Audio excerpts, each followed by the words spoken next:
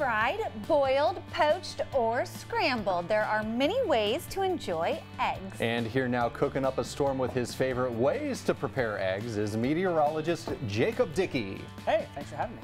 Well, okay, so we're talking eggs today. What's your favorite way to prepare eggs? So I've actually got two of my favorite ways that we eat the eggs in our house, but I tend to think that it takes a little extra work to have some of these eggs. So the eggs that we've got here today are actually some special eggs. Oh, what makes them so special? Have you heard of the Dickey chicks before? I have. They have some good hits. They do, don't they? The Dickey chicks. You know, they're doing their little singing. I think we got some video of them singing a little bit too. Can we hear that and watch it there? This is a video I took last summer. Here, can you hear them in the background there? They chit-chatting a little bit. They're noisy little girls. They are very needy. Kind of sounds a little bit like velociraptors. When they run, man, I tell you what. So I got some ice there from last summer to cool them off. They're loving eating that. They are spoiled rotten. That's 3 of them there. Those are the barred rocks. There's 6 of them in total that my parents have at their place up in Gibson City on the farm in the middle of town.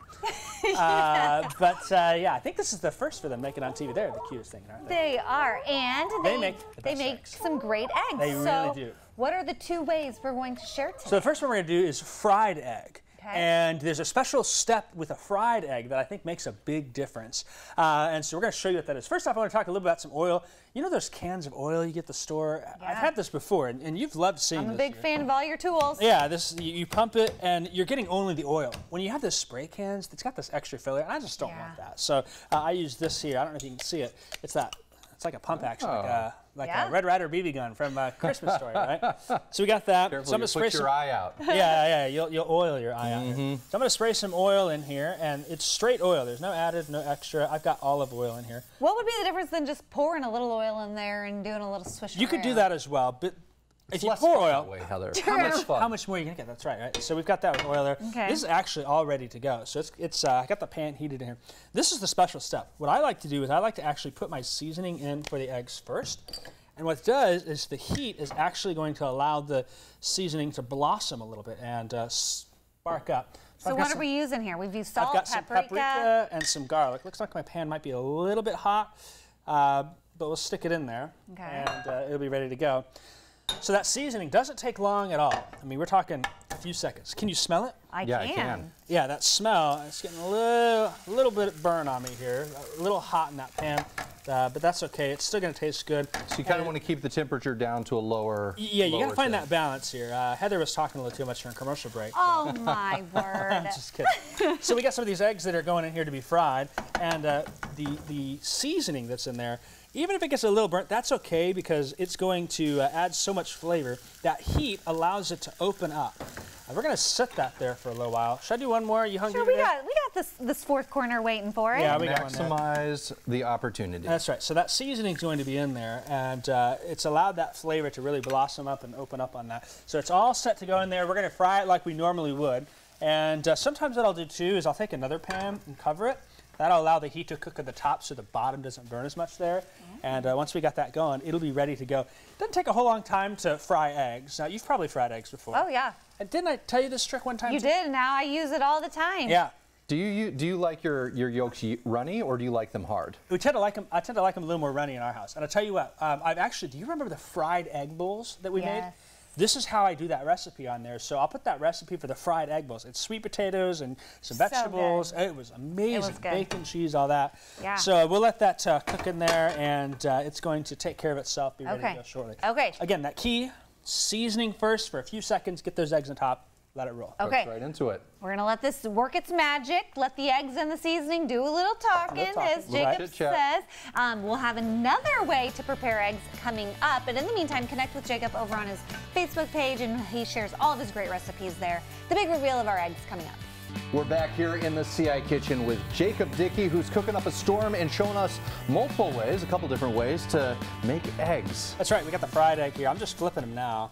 And that seasoning on the bottom there has cooked on through. It's going to give it so much flavor on there, so you can flip those eggs over. And if you want to, you can just leave them runny like that on the top. I don't know if you a fan of that, Ryan? I actually am a fan of that. So there you go. If you want to try that one, maybe Heather does up. too here. If you want to cook it a little longer, just leave it in the pan. Yeah. That's your fried eggs. You gotta have toast though to do a little dipping. Yeah, you just toast or put them in a bowl, things like that. Yeah. Let me talk about the scrambled egg. This way is really good, and my wife and I actually learned it from a little bed and breakfast we visited. Hold up. What are you putting in those eggs? We learned it in a bed and breakfast in Virginia that we went to. This is the secret to scrambled eggs. Mayonnaise here. This is Kewpie mayonnaise. You can use whatever mayonnaise you got. I got a little bit with my first egg there. All I got to do is scramble that mayonnaise in. It's going to make the eggs very creamy as I mix it all together there. And you just get that first egg. It's coming along there pretty good, looking nice and almost fairly even. What do you think? That looks pretty good there, doesn't it? Yeah. Then from that, we're going to add that second egg. And there it is. Oop, I lost a little shell. That happens sometimes, doesn't it? That's okay. Just got to get in there and get it out. Once you've got that scrambled, the mayonnaise gives it so much flavor, and it's going to cook very fast. I've got my oil in the pan here that's ready to go. Yeah, I hear it. Yeah, we'll drop it in there. You'll hear it go shh. Yeah. This is the most important part right here. For good scrambled eggs, we're just going to keep moving this around and let that egg yolk cook there in the pan. I'll just keep scraping it. And if it gets a little hot, I can pull the pan off. But that mayonnaise is going to add a flavor in there that's really delicious. That's the only way my wife and I make our scrambled eggs. Really? A little dollop of mayonnaise with the first egg. Doesn't have to be much. Blend it together there. Use your second egg, scramble it. And you want it to be a little bit runny still at the end. That way, the egg's still going to cook when it's done there.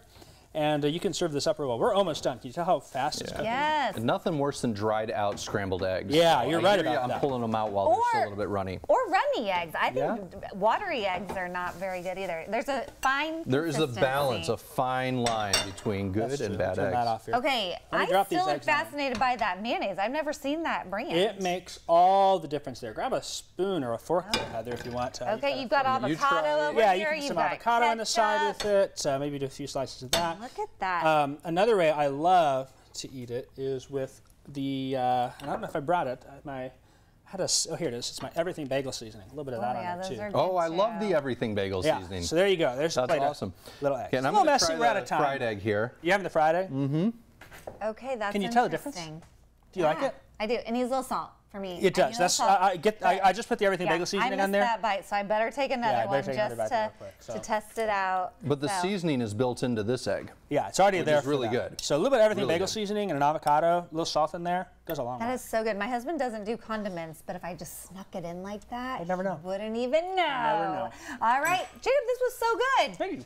Those Dickey chicks, they make some good eggs. They do. All right. There they are.